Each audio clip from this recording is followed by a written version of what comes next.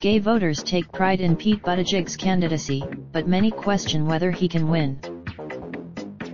Provincetown, Massachusetts. When same-sex the pair were there again Friday, amazed to be attending a rally for the first serious gay presidential candidate. I win or lose in the 2020 presidential race, Pete Buttigieg, the 37-year-old mayor of South Bend, Industry, is energizing LGBTQ Americans. With his surprising mayor, Buttigieg does not put his sexual orientation at the center of his campaign, but he is not hiding it either. In recent weeks, when he traveled to Provincetown for a campaign event and fundraiser Friday, Buttigieg and his husband, Jason, received a hero's welcome from a town that, after the 2010 census, had the highest proportion of same-sex couples in the country. It was a long way from Iowa, where Buttigieg was heckled by anti-gay activists this year. In P-Town, Buttigieg and his husband have become the most high-profile gay male couple in America. Images of the pair, asked about potential backlash, Buttigieg cites his experience coming out as gay in the conservative state of Indiana in 2015 just before running for re-election as South Bend mayor. But that could be a risky political bet in a campaign against President Donald Trump. Many of Trump's homophobia. Rufus Gifford, a gay former Obama administration official, who admires Buttigieg but has not committed to him or any other candidate, says I. Still, the response to Buttigieg's candidacy is a remarkable sign of one of the fastest shifts in public attitudes ever measured in the U.S. The growth in acceptance of homosexuality to the point that, at least among Democratic primary voters, Buttigieg's orientation has ended up a political asset, not a liability. Some 61% of Americans support same-sex marriage, double the share in 2004, when only 31% did, according to the Pew Research Center.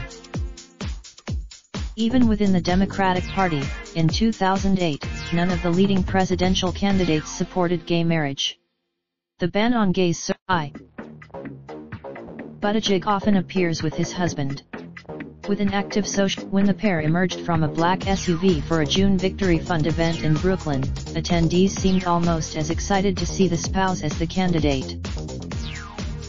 The event, like the Provincetown visit, was a respite for Buttigieg, who has been battered by criticism for his handling of racial tensions in South Bend after a black man was shot by a white policeman. The fund's endorsement, it was rescheduled to a propitious day, the 50th anniversary of the Stonewall Uprising, a landmark in the history of the LGBTQ rights movement that occurred after police raided a gay bar in New York City. Buttigieg rose implausibly fast in the party's big 2020 presidential field in part because he is gay. That fact helped. Los Angeles political consultant David Wolf said Buttigieg has received significant fundraising support from Hollywood's LGBTQ community, including TV producer Ryan Murphy and prominent agents Brian Loward and Kevin Huvane.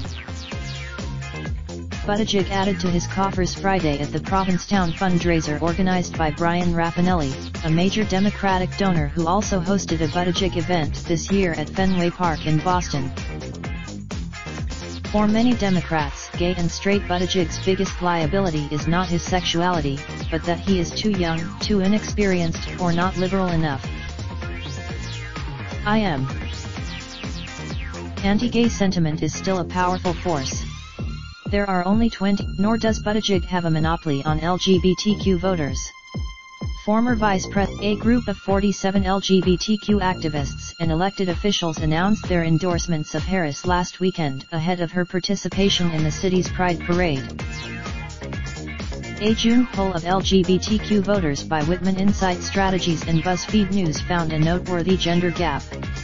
Buttigieg was the top among lesbians, however, Buttigieg was fifth choice, with just 13% saying they'd likely support him, behind Harris, Biden and senators.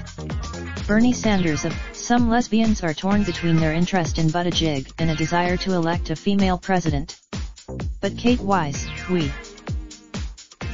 whether he wins the party nomination and goes on to the White House, gay activists hope Buttigieg will help inspire other LGBTQ candidates running up and down the ballot.